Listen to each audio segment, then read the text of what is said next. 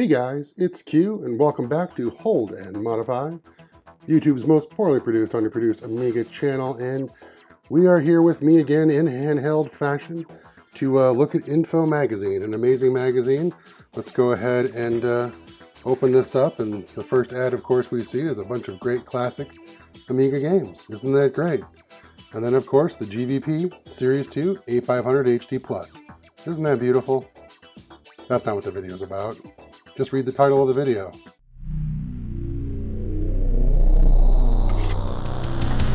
This computer will rule the world.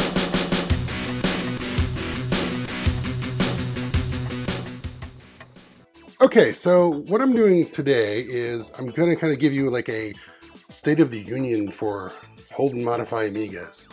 And you've seen some of these lately, and we've got the CD32 and the 1000. Nothing much has really changed with them. They work flawlessly, they're perfect, and I don't really have much more to say about them for now. The CD32 still remains the best way to play games with WHD load for me.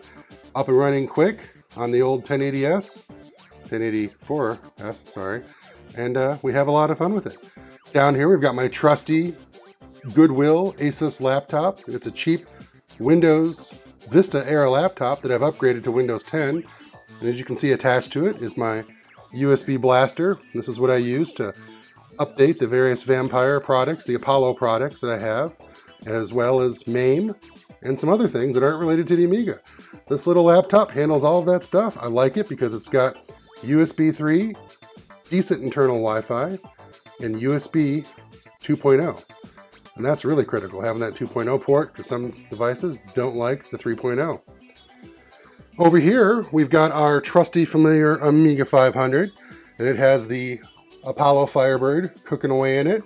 Recently updated, I made a video about that. You can check through my playlist to see that. What I've got up here is I have solved one of the problems that I had exposed in the last video I made. The video I made about this last time was generally gushing, overwhelmingly positive. And one of the things I ran into was Art Department Professional, of course, just wouldn't see any of the native Amiga modes.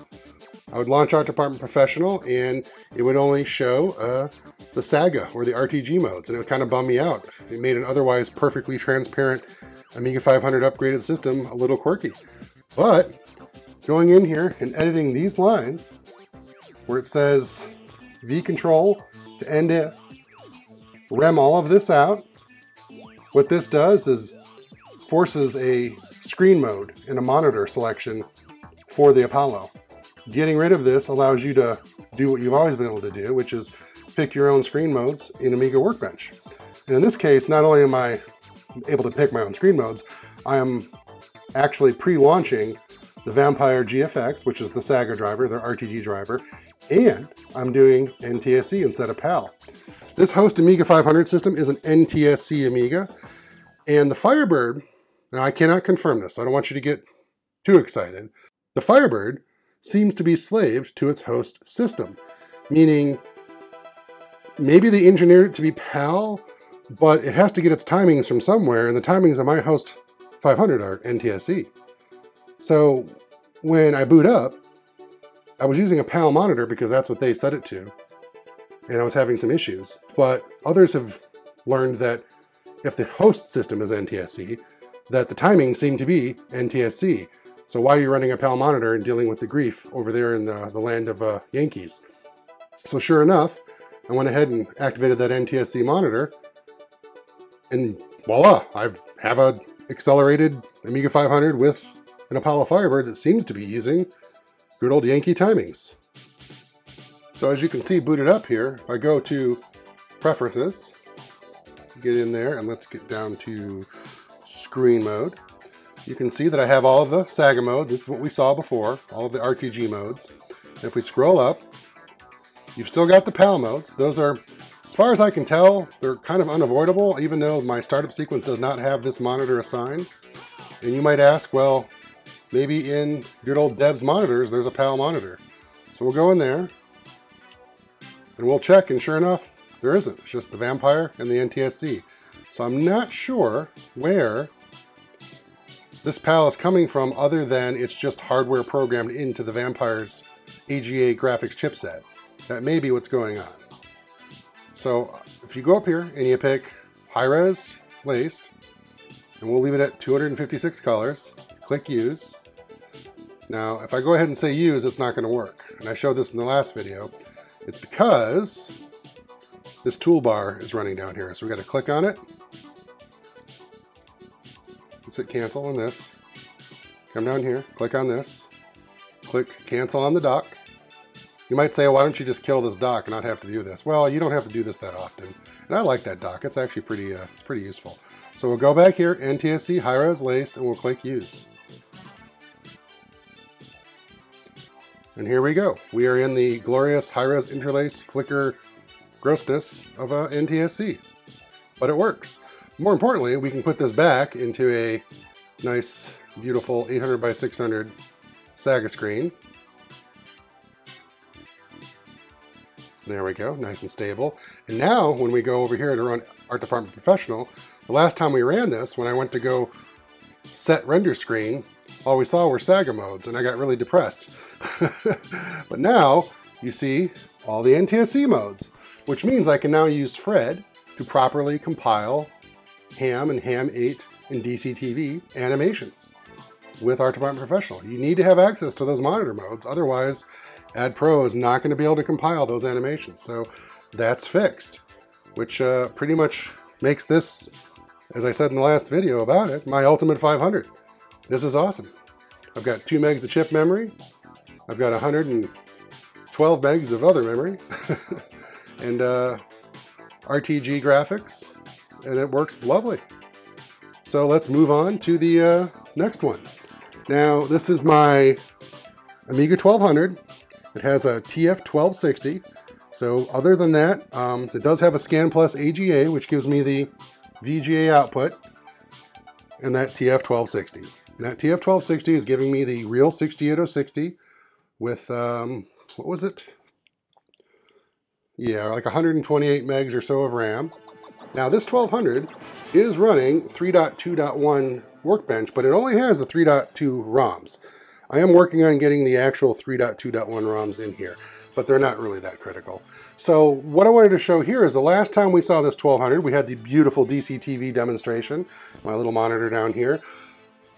A fellow user on the Facebook Commodore Amiga group, Paulie, hooked me up with the DCTV 1.1c update, which allowed me to get the software that will run and not crash. It also introduced a couple neat things. So we go to this pixel adjust tool, which did not come with the original software, at least as far as I could tell. And what this does, it lets you twiddle the knob that I talked about, the pixel adjust knob, until you get your proper colors. So as you can see here, we've got our proper colors. That looks like red, that looks like green, this looks like blue, this looks like yellow. Unless, of course, you are colorblind. But it's all working, and that's fantastic. Love that. If we go to DCTV, we can launch the program now. And we can go over to Paint. And then down here, we'll click Load. I'll put us down here where we can actually see what we're doing. And now when I click and I load that beautiful marine land image,